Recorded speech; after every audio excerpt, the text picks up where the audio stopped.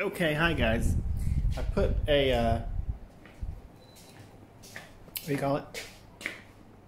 Message on the YouTube channel. Nobody responded, but I only did it really last night, so probably nobody saw it yet. And maybe you don't care, which would be fine too. But it was basically asking if I should start doing these daily instead of weekly. Oh, here's a mess. So instead of waiting for the response, I'm just going to start doing it. Because I got nothing else to do. These are not going to be long, though. That's one reason I want to do it daily, like 2 minutes, and then I'm done. Except I have something to complain about tonight, so maybe tonight will last a little longer. I don't care about my hair because I'm not going out after this. So I don't really care. Anyway, yeah, so the thing I was going to complain about is the delivery guy. Twice today I've ordered from Circle K. And I just ordered sodas, and it was clearly a 2-for-1. And when you order a 2-for-1 online, you order it once. You can tell by the price, you order once, and you get the 2, because it's a 2-for-1. And he's like, no, you only ordered 1, see? And of course it says in the quantity, it says 1. I was like, yes, but it's 2 cans. 1 order of 2 cans.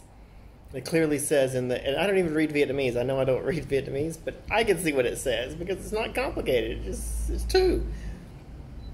Long is can. 2 long, 2 cans. And then 1 in the order, column. And he's like, no. But here's the thing that pissed me off, and I'm not going to use that app anymore. It's the second time it happened today. I ordered earlier and had some potato chips on the order. And that guy brought 1 bag, and I didn't think about it because he also didn't have change. And I had to give him money, and he had to go around to the store. Like he just came from a store, like an idiot. And again, get change. I'm paying with the highest bill here is the equivalent of a $20 bill. I'm like, if you don't have change for a 20, I mean, I don't know what to tell you. How much smaller? Like, if I have to have exact change to pay for the delivery driver, it doesn't make any sense. Anyway, so why am I ordering from Circle K when they're only like a 10-minute walk away? I've been told I can walk to Circle K because it's food. You're allowed to go out for food. But the lockdown, the thing I've been calling a lockdown, and then I have to go, it's a light lockdown, we're not really locked down. I shouldn't have been called a lockdown all this time, it jinxed me, because it's a real lockdown now. You're not allowed to go out, except for food. And then I don't know how they tell if you're going out for food. I imagine they would still tell you. I got told yesterday at the park to turn around and go back. And, they didn't imply that I wasn't supposed to be out yesterday because it started this morning at, whatever time they picked, 9 a.m. or something. But they finally started getting untraceable cases. Like, they don't know where these cases of, they can't do contact tracing on them. So they finally said, all right, it's a real lockdown. Can't go out. Coffee shops are not open, and no restaurants are open for delivery or anything, so I can't. You can only get food from the grocery store or a place like Circle K, a convenience store, or something like that. So you can, so I can still go, get food. But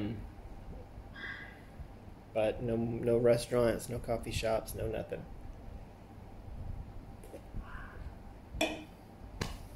And of course, the only food they had was. They get a couple of things at Circle K, so I that's what I've been trying to order today.